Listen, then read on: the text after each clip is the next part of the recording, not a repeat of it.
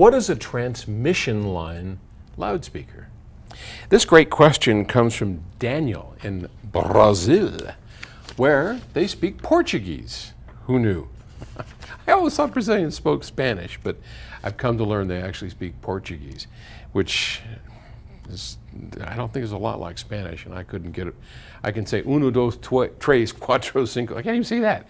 Uno, dos, tres, right? But in Portuguese, I'm lost. Hey, Paul, could you please make a video about transmission line speakers, explaining a little about the theory behind them, the pros and cons? Thanks in advance. Well, sure. A transmission line speaker is another way to port a loudspeaker. So let's talk about the different types of speakers in very broad categories. And we're talking about dynamic speakers here, if you will.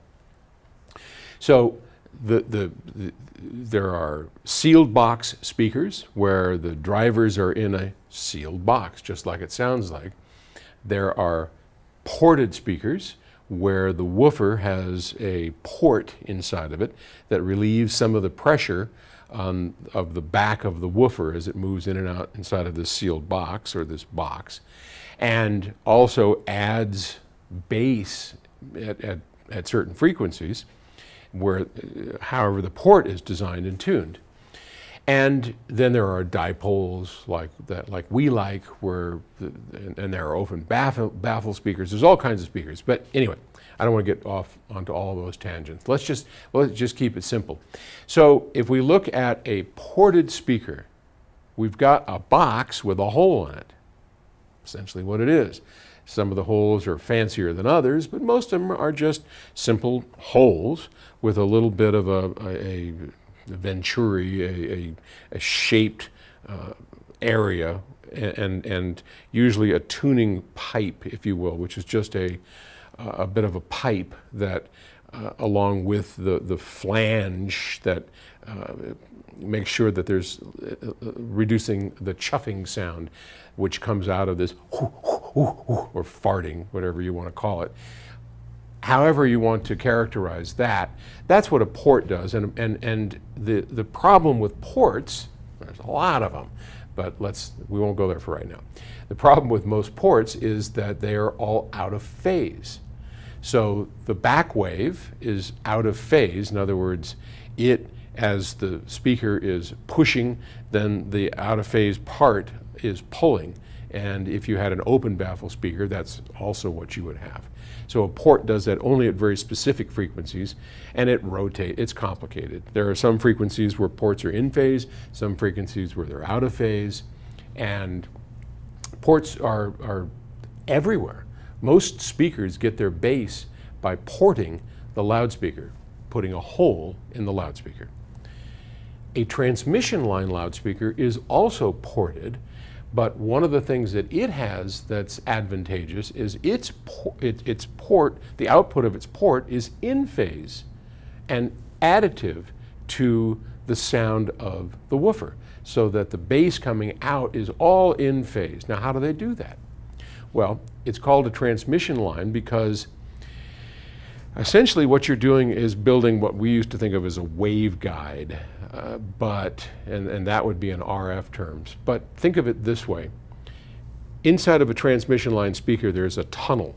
There's usually a long, I'm going to say circuitous tunnel, which in the sense of building a box, it isn't really a tunnel. It's a series of baffles within where the woofer output of the back of the woofer can travel for a longer distance than it would if it was just inside of a box. So why does that work? Well, we know that sound travels at a very specific rate of speed. We know that sound takes time to reach our ears, which of course is why when you see lightning, you don't hear thunder unless the lightning's right overhead, and that'll scare the shit out of you. We were standing on we have this wonderful deck out in Boulder, Colorado. We get some wickedly cool thunderstorms here. I mean, really cool. And Terry and I, when a big one comes along, we have these eaves over on our roof that kind of cover the patio by 2 or 3 feet, and we'll stand out there and under the eaves where it's kind of safe and watch these big, massive thunderstorms roll in over the Rockies. And it's just, wow, what a show. Hail, oh man, I love them. But, and if a lightning strike happens right in front of you, or just very close, it's like zip, bam, and you're like, whoa, it's awesome. But most lightning, thankfully, for safety purposes, is kind of far away. So you'll see it, kind of a low rumble, right? Well, that's because sound takes time to get to you. Was it like 700 miles an hour, 600 miles an hour? I mean, it's why jets only go 500 miles an hour, because if they start going 600, I don't remember exactly what it is, but there's a point where they go faster than the speed of sound, and they break the sound barrier and make this big sonic boom, which is what thunder actually is, okay? Big sonic booms.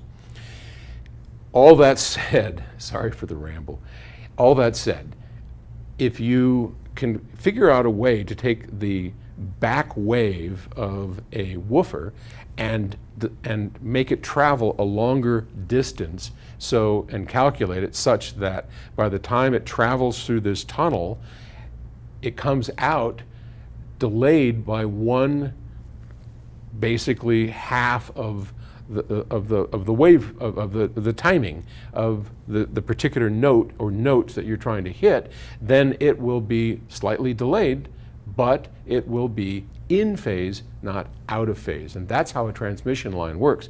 They're hard to build in terms of the cabinetry, though they do have advantages. When you build these baffles internally to the speaker, you do also wind up getting a pretty rigid box, which helps with resonances and things. So, but you don't see them very often. It's just, frankly, it's a lot easier to build a box, you know, with a 6-sided box and poke a hole in it. It's called a port. Cheap, easy, effective, not as good as a transmission line, but it's a lot cheaper to build. All right.